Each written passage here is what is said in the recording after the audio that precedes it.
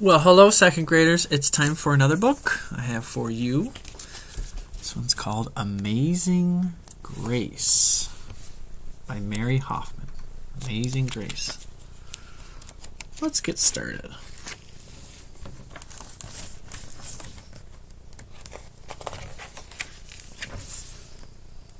Amazing Grace.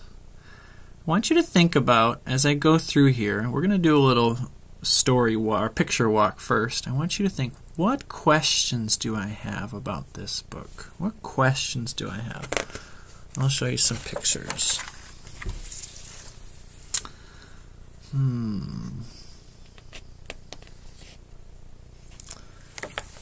So I think we know who Grace is. But what questions do we have about this person?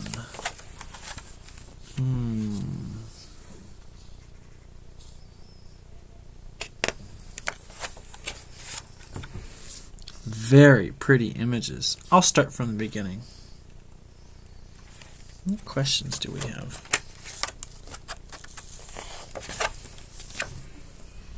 I guess I have a question. How old is Grace? That's a good question. And why? And what were some things that I would know that she's that age? We'll see. Grace was a girl who loved stories. She didn't mind if they were read to her, or told to her, or made up in her own head. She didn't care if they were in books or movies or out of Nana's long memory. Grace just loved stories. After she had heard them, and sometimes while they were still going on, Grace would act them out. Oh. And she always gave herself the most exciting part.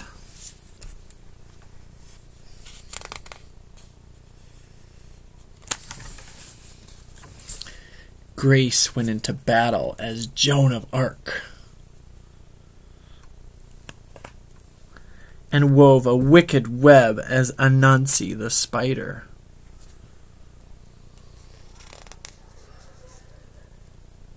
I think she's using socks as extra legs on a spider. That's kind of silly. She hid inside the wooden horse at the gates of Troy. She went exploring for lost kingdoms. She sailed the 7 seas with a peg leg and a parrot. Huh.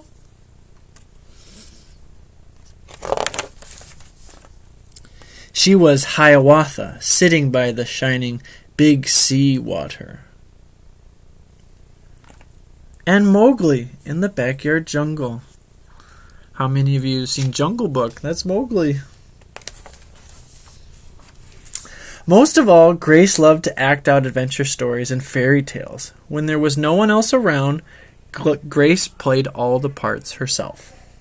She set out to seek her fortune with no companion but her trusty cat, and found a city with streets paved in gold. Or she was Aladdin, rubbing her magic lamp to make the genie appear.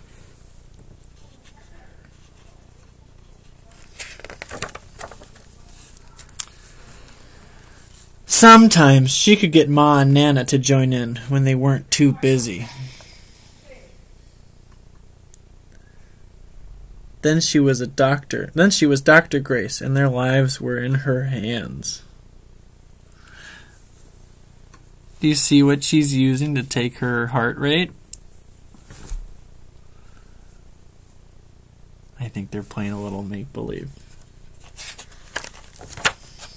One day, Grace's teacher said they would do the play Peter Pan.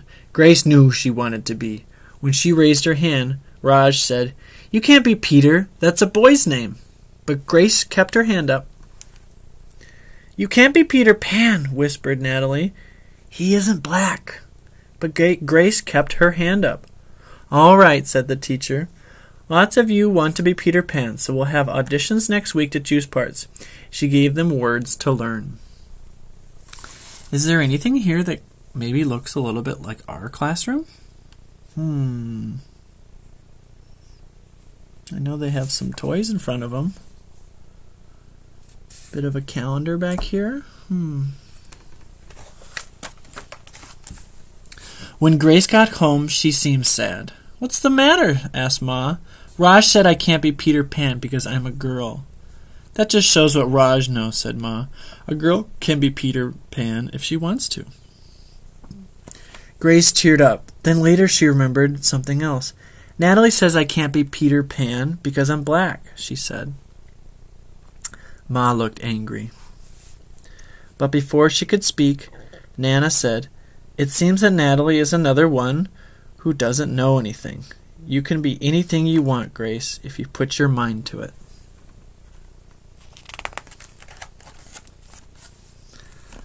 On Saturday, Nana told Grace they were going out. In the afternoon, they caught a bus and train into town. Nana took Grace to a grand theater. The sign outside read, Rosalie Wilkins in Romeo and Juliet in sparkling lights. And we are going to the ballet. Are we going to the ballet, Nana? Asked Grace. We are, honey. But first, I want you to look at this picture. This one right here.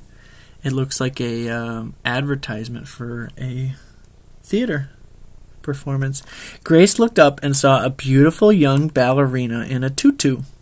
Above the dancer it said, Stunning New Juliet.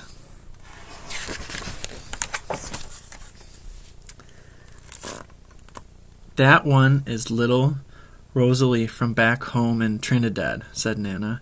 Her granny and me, we grew up together on the island.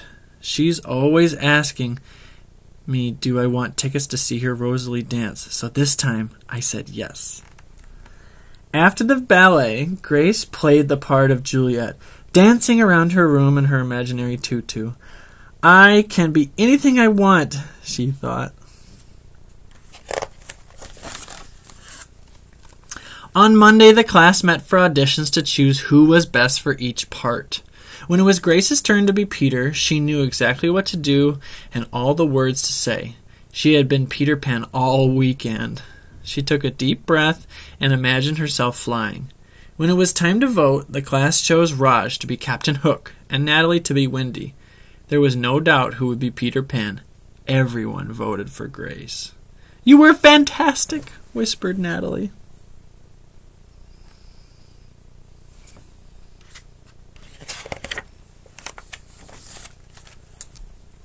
The play was a big success. Grace was an amazing Peter Pan.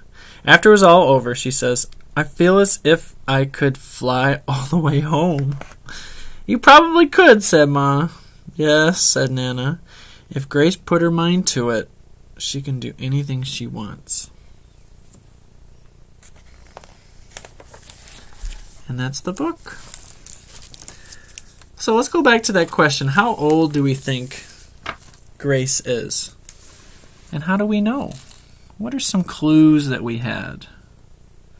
She was in classrooms. But what do we notice about her appearance? Anybody notice anything in this picture right here? I think she's starting to lose teeth, which tells me that she is about your age or 1 year older, because students don't lose teeth in kindergarten or first grade. All right, I hope you enjoyed this book. There'll be more to come. Thanks for listening.